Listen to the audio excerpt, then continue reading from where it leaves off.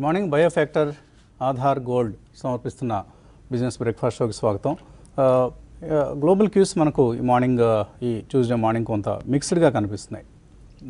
Majority of the మార్కెట్స్లో నష్టాలు కనిపిస్తున్నాయి. ఏషియన్ మార్కెట్స్లో లాస్ట్ నైట్ యూఎస్ మార్కెట్స్ కూడా మిక్స్డ్గా క్లోజ్ అయ్యాయి.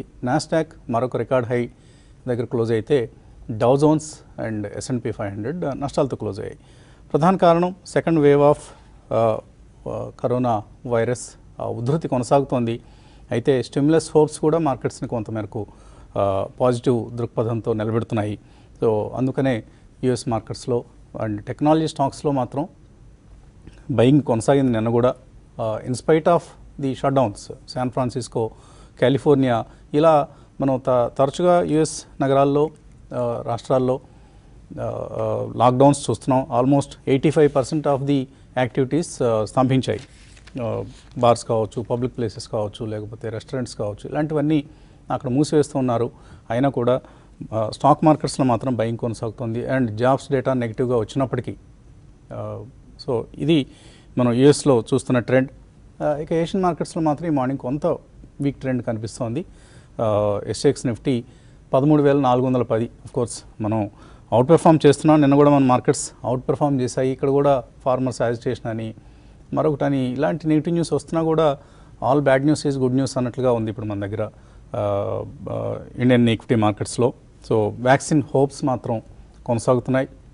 ఒకటొకటిగా కంపెనీస్ ఇప్పుడు ఫైజర్, అలాగే serum institute and Bharat Biotech వీళ్ళందరూ మాకు ఎమర్జెన్సీ వ్యాక్సిన్ అప్రూవల్స్ ఇవ్వండి అంటూ అప్లై చేస్తున్నారు.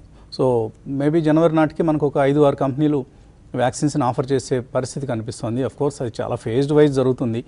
అందరికీ వ్యాక్సిన్ అందడానికి కనీసం ఏడాది వ్యవధి పడుతుంది definitely.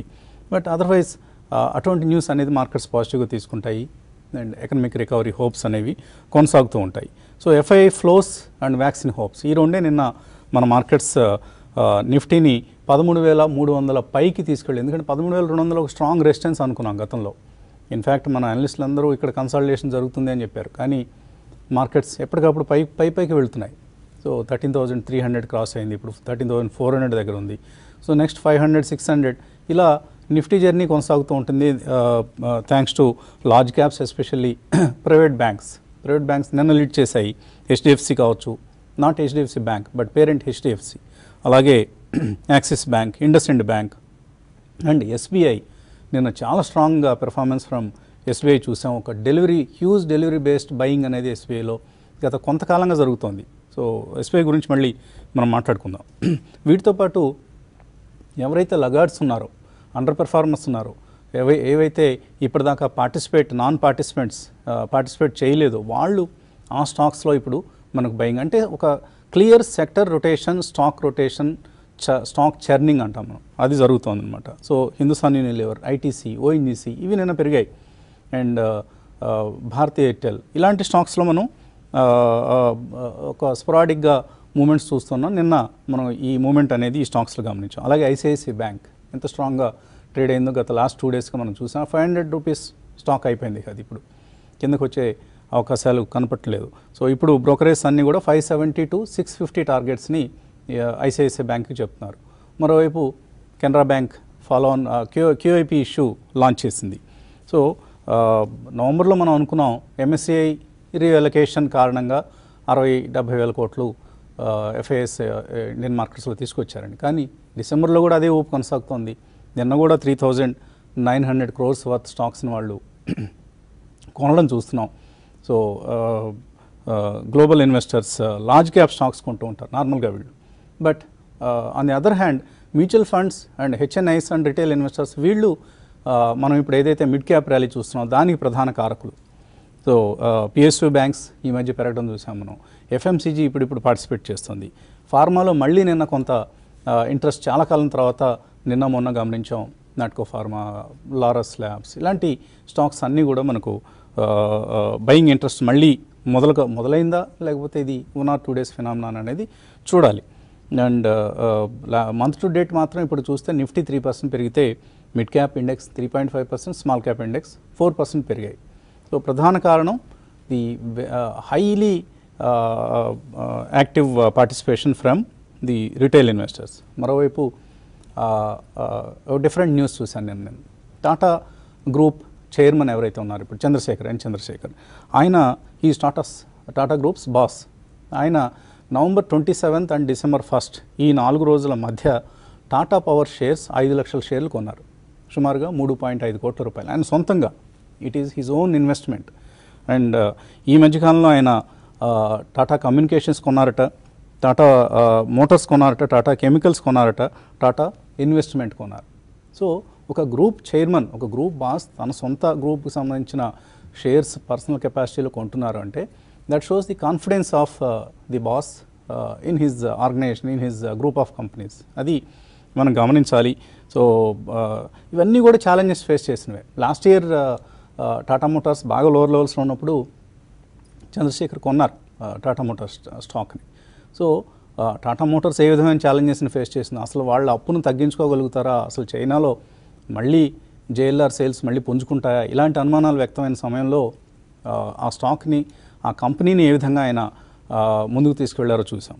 So everything boils down to the leadership అండి.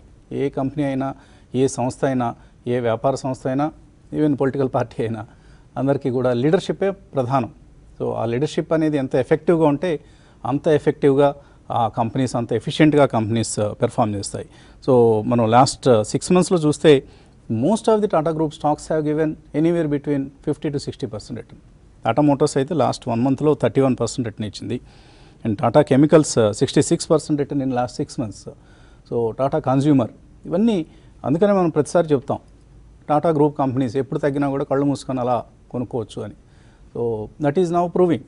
సో ఇది బుల్ మార్కెట్ అయితే కావడం వల్ల మరికొంత ఎక్కువగా పెరిగి ఉండొచ్చు, కానీ they are clearly always out performers.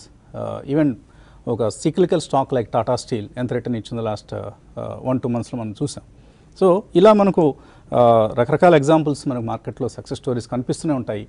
Bull మార్కెట్స్లో మరిన్ని కనిపిస్తాయి. But at the same time stick to quality, క్వాలిటీని మాత్రమే అంటిపెట్టుకుని ఉండండి. బ్యాడ్ క్వాలిటీ స్టాక్స్ వాళ్ళకి అవి ఎంత నోరూరించినా కూడా వెళ్ళొద్దు. చాలా మనకు ఎన్నో సందర్భాల్లో మనకు అటువంటి చేదు అనుభవాలు గమనించాం. సో ఆ చేదు అనుభవాలు ఈసారి మనకు ఎదురు కాకుండా ఉండాలి అంటే బీ విత్ క్వాలిటీ. ఎనలిస్ట్తో మాట్లాడదాం. గుడ్ మార్నింగ్ కుటుంబరావు గారు. గుడ్ మార్నింగ్ అండి వసంత్ గారు. సో మనం లాస్ట్ 10 days ఆర్ 1 week నుంచి లగార్డ్స్ నుంచి అవుట్ పెర్ఫార్మెన్స్ అంటే సెక్టర్ రొటేషన్, సెక్టర్ చర్నింగ్ జరుగుతోంది. సో ఈ సెక్టర్ రొటేషన్లో నెక్స్ట్ పార్టిసిపేషన్, ఇప్పటిదాకా మనం కొన్ని స్టాక్స్ గురించి మాట్లాడుకున్నాం. పిఎస్యు బ్యాంక్స్ కావచ్చు, PSU overall PSU pack. So అలాగ మళ్ళీ నెక్స్ట్ సెక్టర్ రొటేషన్లో బెనిఫిట్ అయ్యే కంపెనీస్ ఏ ఉంటాయి అనుకుంటున్నారు? Mostly again pharma and IT తిరిగి లైమ్ లైట్ లోకి వస్తాయని చెప్పేసి అనుకుంటున్నాను అండి. ఎందుకంటే ఫార్మాలో నిన్న చూసాను డాక్టర్ రెడ్డిలో కానీ, గ్లెన్మార్క్ లో కానీ, and even be group stocks లో అనమాట, లైక్ చిన్న ఎస్ఎంఎస్ కానీ, ఇట్లా చాలా స్టాక్స్ లో నిన్న స్ట్రాంగ్ బయింగ్ ఇంట్రెస్ట్ కనిపించింది. కాబట్టి నేను అనుకుంటాం pharma will be back in fashion next 1-2 weeks లోనే అని చెప్పేసి అనుకుంటున్నా. And along with pharma IT stocks కూడా చాలా స్తబ్దతగా ఉన్నాయి. ఐటీ స్టాక్స్ లో కూడా నేను అనుకోవటం బిఫోర్ డిసెంబర్ లాస్ట్ వీక్ అట్లా బిఫోర్ అనమాట, 3rd quarter రిజల్ట్స్ ముందు కాస్త బయింగ్ ఇంట్రెస్ట్ డెవలప్ అవ్వచ్చు అని చెప్పేసి అనుకుంటున్నాను. బట్ ఓవరాల్ గా మనం చూస్తున్నాం లగార్డ్స్ అని అంటాం ఒక విధంగా సబబు కాదేమోనండి. Like stocks which have corrected deeply, like Bharati Airtel అవనండి, United phosphorus అవనండి, UPL అనమాట, దాదాపు 400 దాకా పట్టుని చూసాం. ఒక సబ్సిడరీలో ఆడిటర్ రిజైన్ చేశారండి. అప్పుడు రిపీటెడ్ గా చెప్పాం మంచి కంపెనీ కొనండి అని చెప్పేసాను. It has gone up by nearly 20% UPL bottom నుంచి అనమాట. ఇప్పుడు 475-76 వచ్చేసింది. సేమ్ థింగ్ భారతీ ఎయిర్టెల్ కూడా దాదాపు 400కి చేరువుగా వచ్చిన స్టాక్ వాళ్ళు 500 క్రాస్ అయిపోయింది తిరిగి 510. కాబట్టి డీప్ కరెక్షన్ ఏదైతే లార్జ్ క్యాప్స్ లో వచ్చిందో ఆ స్టాక్స్ అన్ని కూడా బాగా రికవర్ అవుతున్నాయి. డెఫినెట్లీ రికవరీ ప్రాసెస్ ఇంకా కంటిన్యూ అవడానికి కూడా స్కోప్ ఎక్కువ కనిపిస్తుంది. మీడియా స్టాక్స్ కూడా కొంచెం అట్రాక్షన్ వస్తున్నాయండి తిరిగి. ఎందుకంటే మనం చూస్తున్నాం జీ కానీ, సన్ టీవీ కానీ అన్ని కూడా ఎక్సలెంట్ రిటర్న్స్ ఇచ్చింది ఈ వారంలో అనమాట. చూస్తే లాస్ట్ 4-5 సెషన్స్ లో సన్ టీవీ ఆల్రెడీ 465కి వచ్చింది. ఈవెన్ జీటెల్ కూడా after very long time 200 cross అయిన తర్వాత సస్టైన్ అవుతుంది. 3rd day సస్టైన్ అయ్యి 215-216 రీచ్ అయిపోయింది అన్న. కాబట్టి ఫ్రెష్ ర్యాలీ మీడియా స్టాక్స్ లో కూడా రూల్ అవుట్ చేయలేం. ఎస్పెషల్లీ స్మాలర్ స్టాక్స్ అనమాట, బి గ్రూప్ లో ఉన్న మీడియా స్టాక్స్ లో. అక్కడ రీస్ట్రక్చరింగ్ కూడా అవుతుంది కాబట్టి అండర్ రిలయన్స్ నేతృత్వంలో డెఫినెట్లీ అది కూడా దృష్టి పెట్టమని చెప్పేసి అని చెప్తాను. ఇటు మార్కెట్స్కి వస్తే కనుక క్లియర్లీ 13,500 కాల్స్ లో ఓపెన్ ఇంట్రెస్ట్ ముందు నుంచి మనం చెప్తున్నాం చాలా హై ఉంది. వన్స్ అది అటెంప్ట్ చేయొచ్చు అని, అదే 13,500 అటెంప్ట్ చేసే పాసిబిలిటీ క్లియర్లీ కనిపిస్తుంది. Closer to that strong resistance కూడా ఉంటుంది. అండ్ డౌన్ సైడ్ మాత్రం క్లియర్లీ ఇప్పుడు ఇక 13,100 13,150 అనేది వెరీ స్ట్రాంగ్ సపోర్ట్ అవుతుంది. ఈ ఫెటాల్ దాని కింద డిక్లైన్ అయ్యి స్ట్రాంగ్ వాల్యూమ్స్ తోటి క్లోజ్ అయితేనే మార్కెట్ లో షార్ట్ టర్మ్ వీక్నెస్ రావచ్చు. బట్ అది కూడా ఎక్కువ రోజులు ఉండకపోవచ్చు, ఎందుకంటే మన దగ్గర 4 ఫ్యాక్టర్స్ బాగా ప్లే చేస్తున్నాయండి మార్కెట్ పైన. అది చాలా మంది పట్టించుకోవట్లేదు. ఫస్ట్ థింగ్ ఏంటంటే stronger than expected economic recovery ఉంది. అది ఆర్బీఐ కూడా జస్టిఫై చేసింది మొన్న. థర్డ్ క్వార్టర్లోనే పాజిటివ్ గా కూడా ఉండొచ్చు ఎకనామిక్ రికవరీ అని చెప్పేసి. అదే విధంగా కార్పొరేట్ రీస్ట్రక్చరింగ్, కోవిడ్ అడ్వాంటేజ్ తీసుకుని మ్యాసివ్ రీస్ట్రక్చరింగ్ చేశారు, కాస్ట్ కటింగ్ చేశారు. ఆ కాస్ట్ కటింగ్ అంతా కూడా ఇప్పుడు డెఫినెట్లీ కమింగ్ క్వార్టర్స్ లో ప్రాఫిటబిలిటీ పైన చాలా ఇంపాక్ట్ ఉంటుంది, బాగా అప్వర్డ్ రివిజన్ ఉంటుంది. అదేవిధంగా వడ్డీ రేట్లు హిస్టారికల్లీ లో రేట్స్కి వచ్చేసింది. అండ్ లాస్ట్ బట్ అస్సలు ఇగ్నోర్ చేయలేని ఫ్యాక్టర్ ఏంటంటే ఎఫ్ఐఐ ఇన్ఫ్లోస్. నిన్న కూడా ఎఫ్ఐఐస్ దాదాపు 4,000 కోట్ల వరకు కూడా కొనటం చూసాం. డొమెస్టిక్ ఇన్స్టిట్యూషన్స్ ఎంత అమ్మినా కూడా ఎఫ్ఐఐస్ అబ్జార్బ్ చేసుకుంటున్నాయి. కాబట్టి ఈ ఫ్యాక్టర్స్ మేజర్ గా మార్కెట్ ని డ్రైవ్ చేస్తున్నాయి. కాబట్టి do not expect any significant corrections, but only moderate corrections అప్పుడప్పుడు, అది కూడా కన్సల్టేషన్ కి. అండ్ యాక్టివిటీ కూడా సెక్టార్ టర్నింగే కాకుండా యాక్టివిటీ అంతా మిడ్ క్యాప్ స్మాల్ క్యాప్స్ లోకి వెళ్ళిపోయిందండి. నిన్న రిమార్కబుల్ గా 20% సర్కిట్ అండ్ ఆర్ అబౌవ్ 15% అనమాట. దాదాపు 68 స్టాక్స్ ఉన్నాయి. 68 స్టాక్స్ 20% అబౌవ్ 15% లెవెల్లో ఉన్నాయి అంటే ఎంత హైట్ అండ్ ఇంట్రెస్ట్ ఉందనేది మనం mid cap and small cap stocks లో చూసుకోవచ్చు. చాలా వరకు పడుకున్న స్టాక్స్ కూడా మిడ్ క్యాప్ స్మాల్ క్యాప్ లో పెరుగుతున్నాయి. కాబట్టి కాస్త అలర్ట్ గా ఉండి మంచి స్టాక్స్ లోనే ఉండండి. వీకర్ స్టాక్స్ ఏమన్నా ఇది వరకు స్టక్ అయిపోయినాయి, ఇప్పుడు రేట్స్ వస్తూ ఉంటే కనుక పార్షియల్లీ ఎగ్జిట్ అవటం కూడా మంచిది. బట్ యాక్టివిటీ నేను చూస్తూ ఉంటే మాత్రం గుడ్ స్టాక్స్ ఏవైతే లార్జ్ మూవ్స్ చేసినాయో టీవీఎస్ ఎలక్ట్రానిక్స్ కానీ అలాంటి స్టాక్స్ అన్ని కూడా ఇంకా ఫర్దర్ మూవ్ అయ్యే పాసిబిలిటీ కనిపిస్తుంది. All in all it's a by and declines market. Still do not expect any major corrections, ఏదో భయపడేంత కరెక్షన్స్ వస్తాయి అని అనుకోవద్దు. అండ్ చూస్తానే థర్డ్ క్వార్టర్ కూడా దగ్గరకు వచ్చేస్తుంది. కాబట్టి జనవరి ఫస్ట్ వీక్ లో థర్డ్ క్వార్టర్ రిజల్ట్స్ కూడా రావటం మొదలవుతాయి. అండ్ ఈ ఫెటాల్ ఇప్పుడున్న ఇండికేషన్స్ అన్ని కరెక్ట్ అయితే కనుక markets maybe as close to 14,000 reach అయ్యే పాసిబిలిటీ కూడా నిఫ్టీ రూల్ అవుట్ చేయలేదు. Right. Last 1 yearలో Nifty bank is down 3%. అదే సమయంలో SBI clear under performer 14% down. ఎందుకంటే Nifty బ్యాంక్ని HDFC bank, ICICI bank ఇలాంటివి లీడ్ చేస్తున్నాయి. వాటి వెయిటేజ్ కూడా చాలా ఎక్కువ. అయితే ఎస్బీఐ లాస్ట్ ఫ్యూ డేస్లో టెక్నికల్ సపోర్ట్స్ గురించి మళ్ళీ మాట్లాడదాం. లాస్ట్ ఫ్యూ డేస్లో డెలివరీ డేటా చూస్తే December 7th అంటే నిన్న 36.5% డెలివరీ వాల్యూమ్స్ జరిగాయి. అంటే ఓవరాల్ కౌంటర్లో జరిగే ట్రేడింగ్లో 36% డెలివరీ వాల్యూమ్స్. 12-day యావరేజ్ 20% మాత్రమే. అంటే ఎంత డెలివరీ వాల్యూమ్స్ పెరిగాయో చూడొచ్చు. సో నిన్న డెలివరీ డేటా చూస్తే December 7th నిన్న 2.78 crore షేర్స్ డెలివరీ వాల్యూమ్స్ జరిగితే లాస్ట్ 12 days యావరేజ్ వచ్చేసి 1.38 crore షేర్స్ మాత్రమే. సో క్లియర్లీ ఒక షిఫ్ట్ ఇన్ ఎస్బీఐస్ పెర్ఫార్మెన్స్ మనం గమనిస్తున్నాం. So 20-day moving average 242, 50-day moving average 215 and 200-day moving average 203 rupees. So 245, 250 దగ్గర ఒక స్ట్రాంగ్ టెక్నికల్ సపోర్ట్ అనేది మనకు కనిపిస్తుంది. సో దీన్ని కనుక అధిగమిస్తే మరింత హైయర్ లెవెల్స్కి ఎస్బీఐ వెళ్ళే అవకాశం కనిపిస్తుంది. చిన్న విరామం తర్వాత బాలాగారితో రాజేంద్ర గారితో.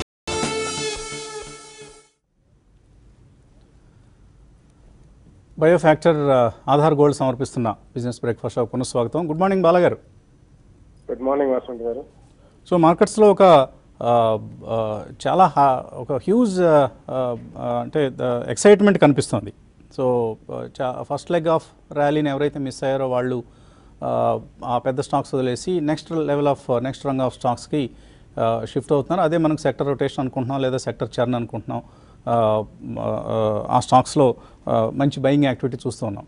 సో ఇలా ఎంతకాలం కొనసాగుతుంది? ఏవైతే ఇప్పుడు మనం చూస్తున్న కొన్ని స్టాక్స్ పెరగటం ఏదైతే చూస్తున్నామో అది కొనసాగుతుంది అనుకుంటున్నారా? డెఫినెట్ గా అండి, అందులో డౌటే లేదు. ఎంతకాలం కొనసాగుతుంది? As long as the economy is going to do well, which probably in the next 2-3 years definitely మధ్యలో ఇంటర్మిటెంట్ కరెక్షన్స్ రావచ్చు, చిన్న విప్సా కరెక్షన్స్ రావచ్చు. That can be ferocious corrections because of one particular event are one particular news item. But overall గా మనకి మాత్రం I think will have a green run for the next few years అండి. It's not going to be next 1-2-3 years also. That's my opinion. ఎందుకంటే what we have seen like 2004 to 2007, almost 4 years of good market మనం చూసాం. Probably we may continue to do that and go beyond that. So మనకి interest rates are number one. And ఎందుకంటే ప్రపంచవ్యాప్తంగా almost about 70% of the geography in the world has no interest at all. Interest rates on deposits or anything. So governments can borrow, individuals deposit చేసినా కానీ banks లో వాళ్ళకి ఏం పెద్దగా interest అంతగా గిట్టుబాటు కాదు. సో అండ్ చాలా చోట్ల ఆల్మోస్ట్ అబౌట్ 20-30% చోట్ల it's negative rate of interest. And liquidity అనేది it's very easily done by all central bankers and also governments of different countries. So these are the main 2 reasons అండి. They have perfected this art after financial crisis in 2008-9. So now దేశంలో మాత్రం there is no full stop to this rally at all or to this bull run which may continue for the next few years. Okay అండి. So Rajendra గారు, ఏంటి bank నిఫ్టీలో కూడా నిన్న మనం కొంత అప్ మూవ్ చూసాం, 30,200 వరకు వెళ్ళటం చూసాం. సో ఎస్బీఐ లాంటి స్టాక్స్ ఇప్పుడు మళ్ళీ పార్టిసిపేషన్ మొదలైంది. అండర్లయింగ్ స్టాక్సే చూడాలి మనం, నిఫ్టీని యాజ్ ఇట్ ఈజ్ చూడటం కంటే కూడా దానిలో ఉన్న అండర్లయింగ్ స్టాక్స్ పెర్ఫార్మెన్సే కారణం అవుతుంది దానికి.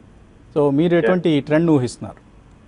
ఎగ్జాక్ట్లీ అండి, మనం కూడా చెప్పాం నిఫ్టీ 10 days కన్సాలిడేషన్ తర్వాత బ్రేక్అవుట్ రావడం చూసామని. సో ఎప్పుడైతే 13,145 ఏదైతే ఉందో అది సపోర్ట్ అవుతుంది, ఇందా కుటుంబరావు గారు చెప్పినట్టు కూడా.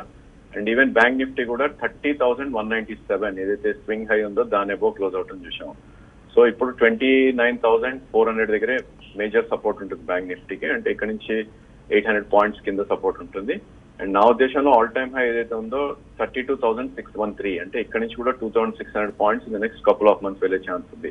సో ఇప్పుడే మీరు చెప్పినట్టు అండర్లయింగ్ లో లాస్ట్ కపుల్ ఆఫ్ డేస్ లో పిఎస్యూ స్పేస్ ఎక్కువ పర్ఫార్మ్ చేస్తుంది బ్యాంకింగ్ ఇండెక్స్ లో కూడా. సో కోటక్, హెచ్డిఎఫ్సి బ్యాంక్ కొద్దిగా కరెక్షన్ అవుతున్నప్పటికీ బ్యాంక్ నిఫ్టీ పెరగడం చూస్తున్నాం. సో అది కంటిన్యూ అవుతుందని అనుకుంటున్నాను. మేబీ స్టేట్ బ్యాంక్ ఇంకా స్ట్రింగ్ ఉందని అనిపిస్తుంది. ఇక్కడ నుంచి మేబీ అరౌండ్ 280 to 290 దాకా అప్ సైడ్ వెళ్ళే ఛాన్స్ మనకు అనిపిస్తుంది. బట్ 245 దగ్గర మేజర్ సపోర్ట్ ఉంది కాబట్టి అక్కడ స్టాప్ లాస్ పెట్టుకోవాలి. నిన్న ఒక ఇంట్రెస్టింగ్ సెక్టర్ ఏదైతే ఉందో ఎఫ్ఎంసీజీ స్పేస్ కొద్దిగా మంచి అప్ మూవ్ రావటం చూస్తున్నాం. So Hindustan liver 3 months consolidation తర్వాత నేను ఒక క్లియర్ బ్రేక్అవుట్ రావటం చూసాం. సో నా ఉద్దేశంలో హిందుస్థాన్ లివర్ ఇక్కడ నుంచి కూడా ర్యాలీ అయ్యే ఛాన్స్ ఉంది. 2350 వరకు అప్ సైడ్ వెళ్ళే ఛాన్స్ ఉంది. అంటే ఇక్కడ నుంచి కూడా 100 రూపీస్ పెరిగే ఛాన్స్ ఉంది. ఏమాత్రం 30-40 రూపీస్ డిప్ వస్తే ఆ స్టాక్ ని మీడియం టర్మ్ కోసం పికప్ చేసుకోవచ్చు. అండ్ ఇంకో stock DMart, I think it's forgotten stock లాగా ఉంది చూస్తానికి. ఫిబ్రవరి హైస్ ఏదైతే ఉందో 2560, so around 30-40 rupees away from all time హైలో ఉన్నాము. ఈ స్టాక్ లో కూడా బ్రేక్అవుట్ వచ్చే ఛాన్స్ ఎక్కువ కనిపిస్తుంది. 2382 దగ్గర ఒక మేజర్ సపోర్ట్ ఉంది. సో ఏమాత్రం కరెక్షన్ వచ్చినా కూడా ఈవెన్ డీమార్ట్ కూడా short term two medium term కి పికప్ చేసుకోవచ్చు. ఓకే అండి. హరిప్రసాద్ కాబూల్ నుంచి, కాబూల్లో ఏం చేస్తున్నారో గురుగారు తెలీదు, అక్కడ నుంచి మన కార్యక్రమాన్ని అద్భుతంగా ఉందంటూ ప్రశంసిస్తున్నారు. Thank you so much sir. Pricol rights issue గురించి అడుగుతున్నారు శ్రీకాంత్ చావలి. ఆయనకి ప్రికాల్ రైట్స్ ఇష్యూ సంబంధించి 30 రూపాయల్లో షేర్లు ఇస్తున్నట్లుగా ఆఫర్ వచ్చిందట. ప్రస్తుతం అయితే ఆయన లాస్లో ఉన్నారు. సబ్స్క్రైబ్ చేయొచ్చా ఈ రైట్స్ ఇష్యూకి? కుటుంబరావు గారు. సబ్స్క్రైబ్ చేయమని చెప్తానండి. ఎందుకంటే డెఫినెట్లీ ఈ సెక్టర్ కూడా టర్న్ అరౌండ్ అవుతుంది అండ్ లాజిస్టిక్ స్పేస్ కూడా బాగుంటుంది కాబట్టి సబ్స్క్రైబ్ చేయమని చెప్తాను. షార్ట్ టర్మ్ లో కొంచెం వీక్నెస్ కనిపిస్తుంది కానీ ఇప్పుడు, బట్ డెఫినెట్లీ సబ్స్క్రైబ్ అండి. Okay. Shiv Kaushik, Amar Raja batteries and Manappuram finance ఈ రెండు హోల్డ్ చేస్తున్నారట. రెండింటిలోనూ ప్రాఫిట్స్లో ఉన్నారు. ప్రాఫిట్స్ బుక్ చేసుకోవచ్చా?